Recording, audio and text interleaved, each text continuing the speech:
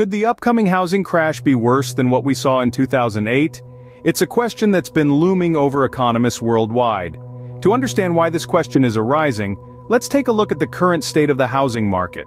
Recent reports suggest that U.S. home prices are on a downward trend, with demand for new houses declining. Economists predict a 15 to 20% overvaluation of single-family homes, signaling a rough period ahead. This decrease in demand is creating an excess in the housing market, which could potentially lead to a sharp decline in prices. Notably, this decline in demand is not a sudden occurrence. If we look back at the housing market boom of 2020 and 2021, it was fueled by low interest rates and pandemic-related factors. Now, let's draw some parallels to the 2008 crisis. Much like the current situation, the 2008 housing crash was also preceded by a boom in housing due to low interest rates. The subsequent dampening of demand due to inflation, which we're seeing now, was also a key factor back then. The average 30-year mortgage rate in the United States has now crossed the 7.6% mark, a figure eerily reminiscent of the pre-2008 era. So we see a pattern here: a boom in housing due to low interest rates, followed by a slump in demand and overvaluation of homes. These similarities are impossible to ignore. But here's where things take a turn. Despite these apparent similarities, some economists are suggesting that the upcoming crash could be even worse than what we saw in 2008. So, you might be wondering, if there are so many similarities, why could the upcoming crash be worse? Let's delve into that. While there are striking parallels, several key differences could signal a more severe housing crash this time around. The global pandemic has had a profound impact on the housing market, from the boom in 2020 and 2021 due to low interest rates and pandemic-related factors, to the current dampening of demand as a result of rising interest rates and inflation. This is a stark contrast to the 2008 crisis, where a lack of financial regulation and risky lending were the primary drivers of the crash. Moreover, the affordability crisis we're currently facing is contributing to the housing market froth. With house prices soaring and incomes not keeping pace, many are finding it increasingly difficult to afford a home.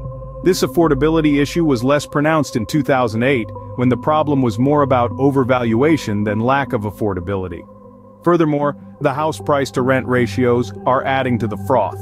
In simple terms, this ratio compares the cost of buying a house to the cost of renting one. When this ratio is high, it often signals that housing is overpriced, and a correction may be in the offing. This ratio is significantly higher now than it was in 2008, indicating a potentially more severe correction. Another key difference lies in the potential domino effect and the global impact that could follow. A housing market crash in the United States could trigger investors to pull out of international housing, seeking safety and liquidity elsewhere. This could lead to a spillover effect, impacting economies globally. While the 2008 crisis did have global repercussions, the interconnectedness and fragility of today's global economy could potentially exacerbate the impact. These differences might make the upcoming housing crash even more devastating than the 2008 crisis, but there's more to it. Monetary policy plays a crucial role in the housing market, and this time, it could be the trigger for a steeper correction. Let's take a step back and consider what monetary policy is. In essence, it's the strategy used by a country's central bank to control the supply of money, often targeting an inflation rate or interest rate to ensure price stability and general trust in the currency. For instance, the Federal Reserve, or the Fed as it's commonly known, is the central bank of the United States, and plays a significant role in the country's economic health. Now, how does this relate to the housing market? Well, one of the ways the Fed influences the economy is by adjusting interest rates. When the Fed raises interest rates, it becomes more expensive for people to borrow money, including mortgages for homes. This can dampen demand for housing and lead to a decrease in home prices. This is precisely what we're seeing now, with the Fed's aggressive rate hiking cycle pushing mortgage rates higher and causing home prices to fall for 6 consecutive months. In contrast, the monetary policy leading up to the 2008 crash was quite different. The years before the crisis saw a period of relatively low interest rates, which made borrowing money cheap. This led to an increase in mortgage lending and a subsequent housing bubble. When the bubble burst, it triggered a severe global financial crisis. So, while the Fed's current policy aims to curb inflation and stabilize the economy, its aggressive approach to raising interest rates may be contributing to a potential housing market crash. And given the already delicate state of our economy, this could potentially lead to a steeper correction than what we witnessed in 2008. The monetary policy could potentially make the upcoming housing crash worse than in 2008. But there's still one more piece to the puzzle.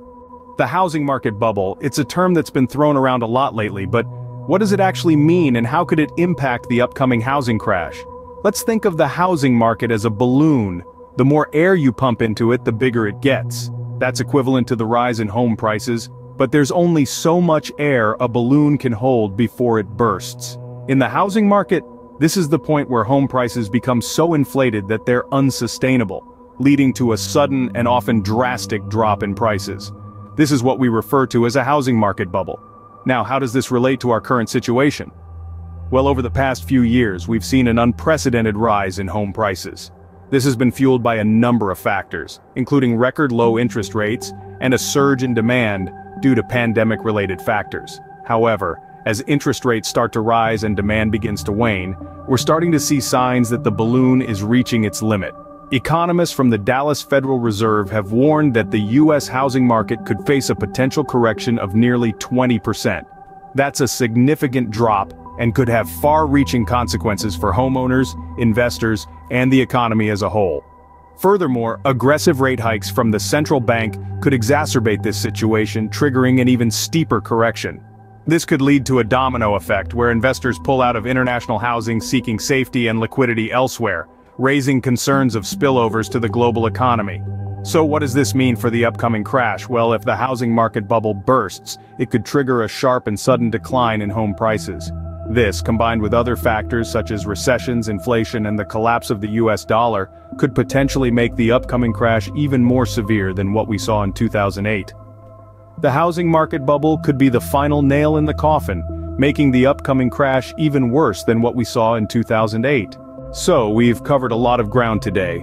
Let's quickly recap. We started by drawing parallels between the current housing market situation and the crisis of 2008. We noted the shared elements, such as inflated home prices and a surge in demand driven by low interest rates. Then, we delved into the differences. The current situation has been further complicated by the global pandemic and its subsequent economic effects. We explored the role of monetary policy, highlighting how the aggressive rate hiking cycle of the Federal Reserve has led to higher mortgage rates, contributing to the cooling off of the housing market. We also touched upon the housing market bubble, underscoring the overvaluation of homes and the potential for a steep correction to bring the market back in line with its fundamentals. While it's hard to predict the exact impact, one thing is clear: the upcoming housing crash could be even more devastating than the one we saw in 2008. As always, only time will tell.